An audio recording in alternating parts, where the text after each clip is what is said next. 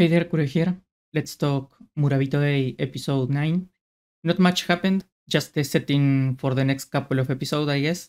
They are on the road for the school trip, playing cards, and the cards have the past heroes' images, of course.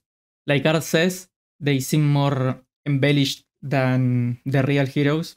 I assumed that Verda would be like a crazy scientist, and Lydia here was a battle maniac, we already know, but on the card they depict her as a lady with a flower.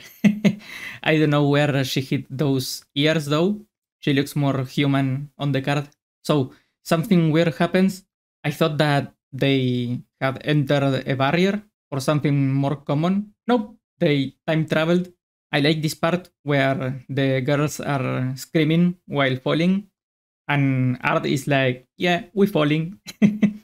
I don't know why this god wanted them to do something, but okay, plot. So they get transported to the past. This part is also funny. They are talking about what to do or where to go. Meanwhile, Art is getting hit with the plot from both sides. And here there is someone running from a giant scorpion, and never mind that they are in the past and interfering is not a great idea. But yeah, that's the first thing they do. I hope when they come back to the future is still there. But okay, so they meet Olivia. They get recruited for their army, but they want to be under Verda, who manages the supply lines and the research. One might think that they are safer there than in the front lines. Yeah? Nope. As soon as they reach the lab, it explodes. So yeah, that's the crazy scientist Verda. I knew it would be something like that, but I wasn't expecting it would be a loli, kind of. And of course, it would be a little crazy, but I like it.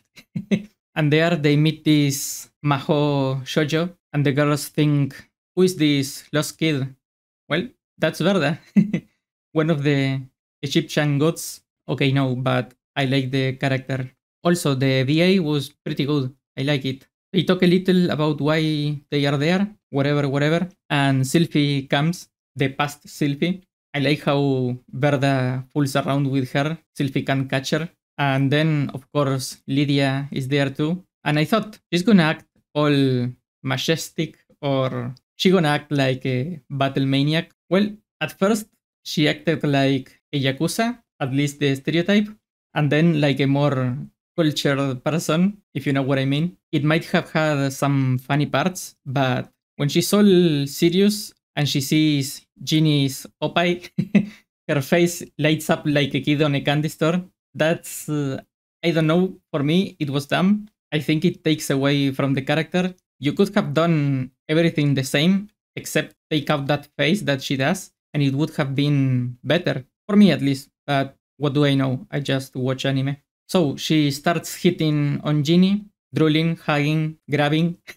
Okay, hero image crashed. Also, that voice she makes, not good. What I'm trying to say here is, I don't mind what she does. It's kind of funny, but it's just that for me, it doesn't come off as the, let's say, lovable perv, like, I don't know, Master Roshi. She comes off as silly or dumb. I don't know, maybe it's just me. I think they can leave the same traits and actions, but present them differently to make it better. Again, what do I know? So she gets in a fight with Ard.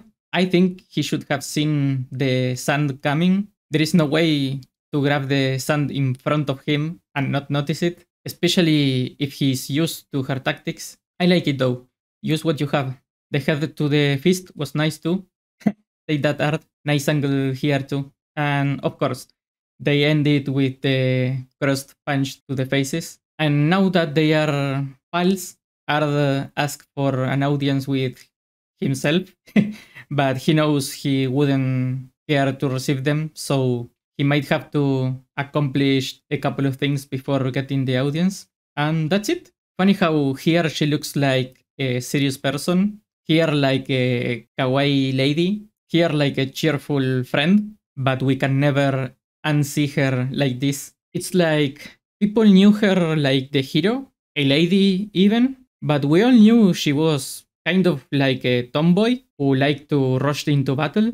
The fun was going to be the other characters knowing her true personality. And then we also got to see her real personality, that she's quite pervy too. For now, I guess I like Verda a little more. She's funnier. So, not bad. A lot of exposition though. Also going from point A to B to C. And a little fight at the end to wake you up. Looking forward to some action next episode. And that's it for now. Thank you for watching. If you like the video, leave a like, a comment if you want, and see you in the next one.